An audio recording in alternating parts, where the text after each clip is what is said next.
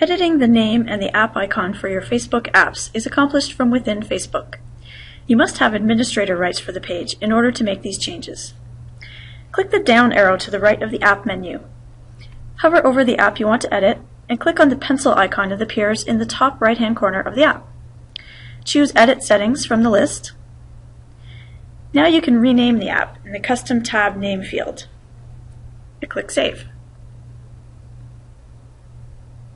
Next, change the app icon by clicking on the Change button beside the Custom Tab Image field.